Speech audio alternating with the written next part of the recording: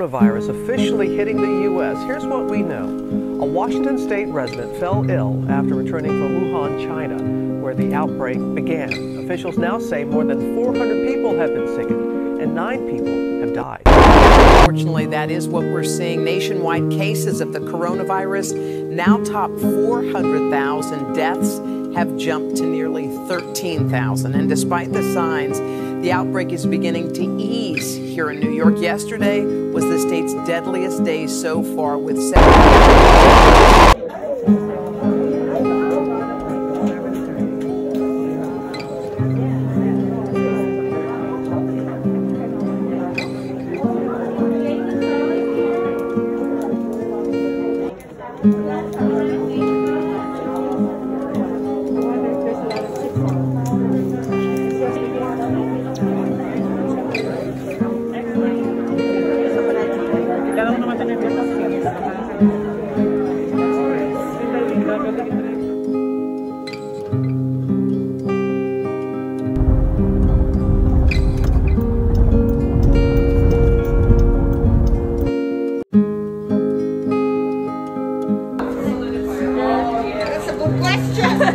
Where's the bathroom?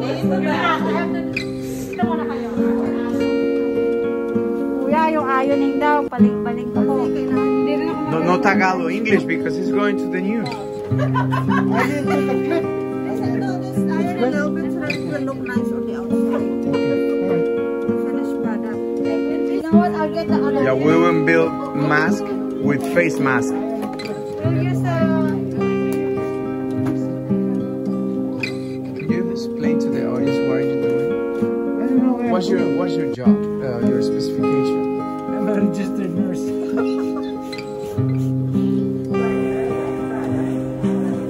But can he connect the IV fluids, like the drugs? The one inside?